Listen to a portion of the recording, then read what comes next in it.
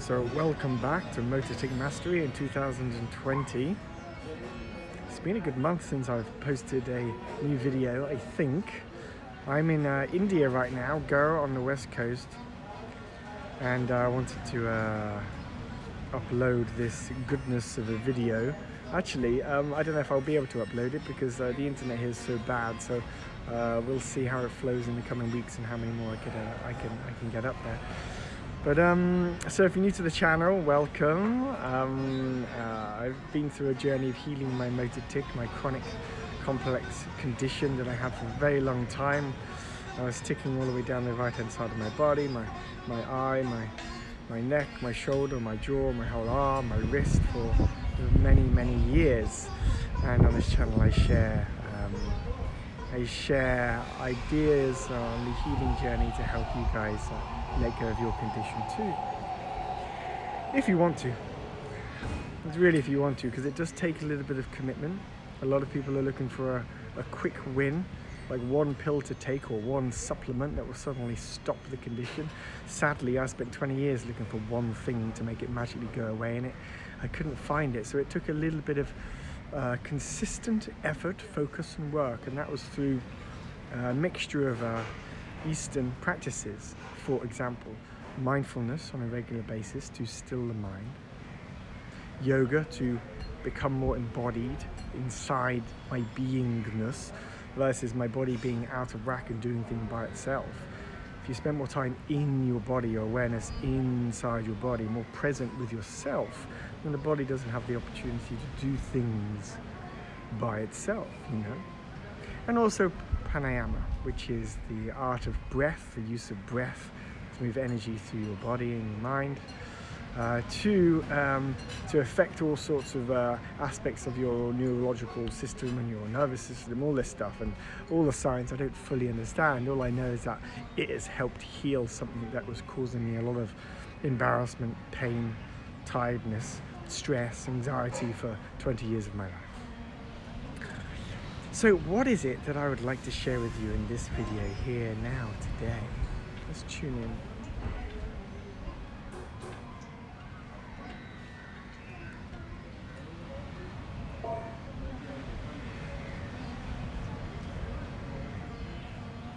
The unconscious mind is really quite powerful. And so when I still myself, when I listen to the thoughts in my mind, I have there's like a resonance behind the thoughts of like, this feels like a good thought to share, this doesn't feel like a good thought to share. We call that our intuition, or we can call that our heart's truth. We can call it the thing that is really deep inside us that we know to be true. But we get confused because our mind is out of whack. Our mind is running the show. Our constricting thoughts, our painful ideas, our stories that send us on trajectories of pain, which happens to us a lot if we have this condition, if we have a motor tic, because our body is out of control, because our mind is out of control. And when we start listening to the subtle differences between our thoughts that come from mind versus our knowingnesses that comes from our heart, once you understand the difference in your thoughts, where they come from, then you're on the path of learning to let go of this condition. And there's a very subtle art. It takes time, it takes a bit of work, it takes some stillness to learn what feels good to listen to, what feels good and right to follow. But what I'm talking to you about is, you know, might feel or sound quite advanced because you just want the freaking tic to stop, don't you? And I get it. You know, the tic can stop and will stop if you just slow down. And when I mean slow down, I mean, yeah, slow down what you're doing, slow down how you're thinking, slow down just all aspects of your experience as a human.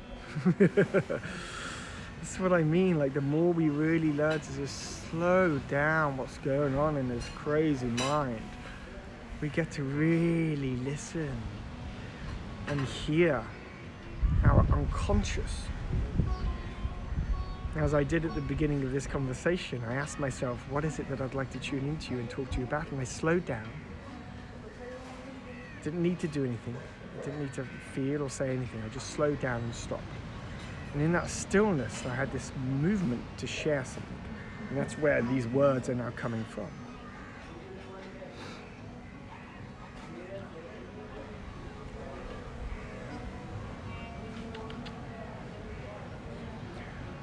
So, the tic is a wonderful, wonderful thing. It might not seem like it to you in this moment in time whatsoever, because it's really quite painful in your life. It's causing a lot of grief. And what I used to find is that I couldn't actually express that pain to other people because they didn't get it. They didn't get how much like mental sort of just stories and patterns and pain I was in inside my mind, and my body was just out of control, and I was trying to suppress it, push it down, but it was all over the place.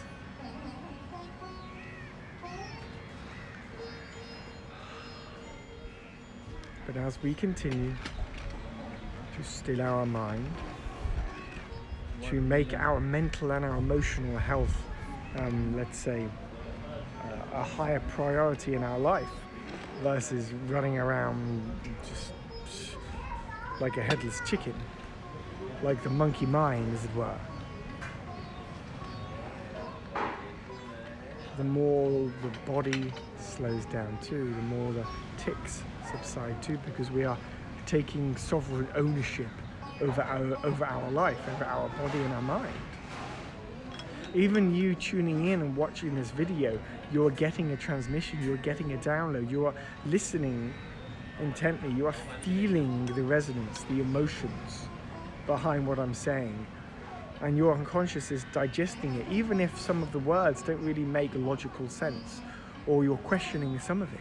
It's okay. There's something that is being absorbed by your being because you're listening to me and you're intrigued and interested in, there's something that he's saying that feels right. And so I'm continuing to listen. And this is true because we are fundamentally at the essence of our soul, vibrations. We are energy. Whoa, I've probably lost about half of you right now. But that's the truth. Right? Science tells us we are living in one big quantum field of potentiality and infinite possibility. So although we are physical beings as well, it's a physical body, we are also energy.